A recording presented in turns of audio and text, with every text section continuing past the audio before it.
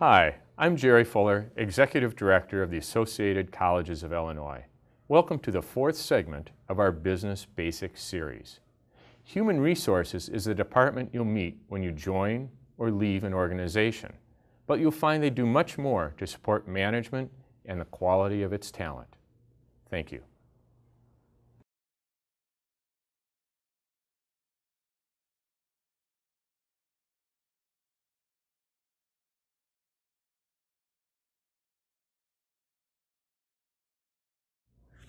One of the most important things a department manager does is hire talent, but they typically don't do it alone.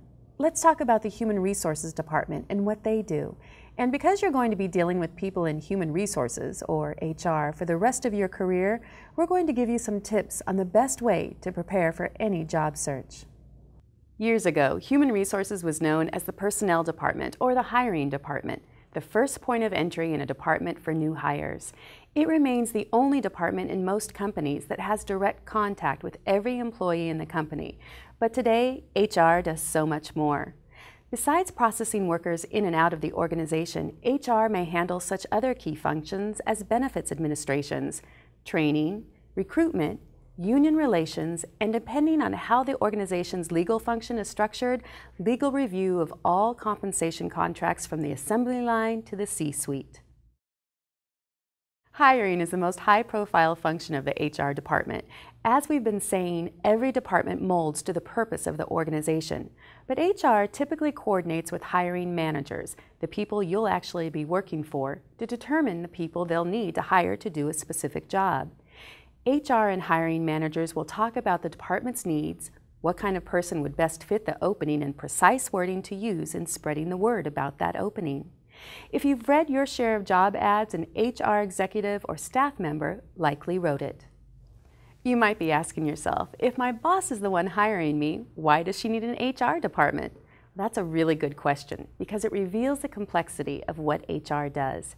HR makes sure an organization's hiring, compensation, and work procedures comply with local, state, and federal laws. Most direct supervisors don't have the time or expertise to do this. They're focused on supervising you. HR creates and enforces all necessary employment procedures from the day you fill out your job application until the day you leave the organization for good. And that's a big job. By the way, it's often why you'll see the Human Resources Department under the direct supervision of your employer's top lawyer, also known as the General Counsel. One reason, as you might have guessed, is that a lot of people sue over employment issues. But that's not the only reason legal and HR work so closely. HR also works out pay, retirement and benefits packages for the entire workforce and may supervise contract negotiations for unionized workers. These are functions that require legal review because doing these things correctly means complying with the letter of the law. As tough as getting a job can be, job candidates see the simplest end of the hiring process. You apply, and if you get in for an interview, you'll be speaking to one or more people evaluating your chances. However, for HR, the screening process is considerably more cumbersome and time-consuming.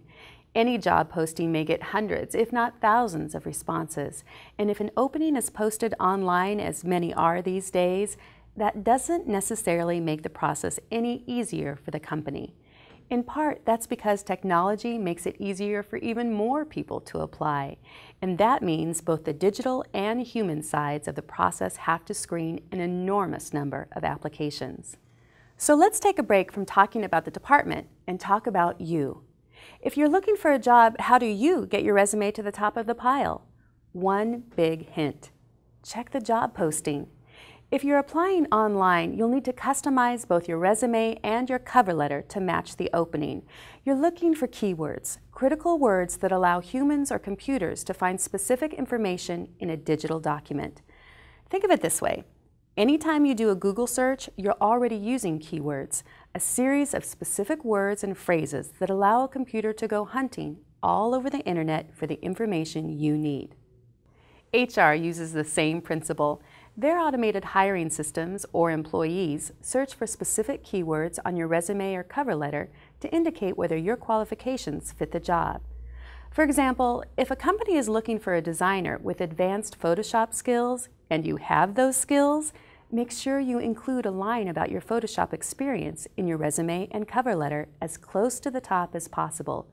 It'll help separate you from other applicants. One thing to remember, as you're composing your cover letter and tweaking your resume, it's not just about keywords. Remember, those documents are there to tell your story and why that company should hire you. Make sure your writing is clear, your spelling is perfect, and make sure you've done your homework on your prospective employer. Organizations like to hire good candidates who understand what they do, inside and out. Say this is your resume. Congratulations, you've made it to the next step, the interview process. In the next video, we're going to talk about how HR interviews candidates and how you can prepare.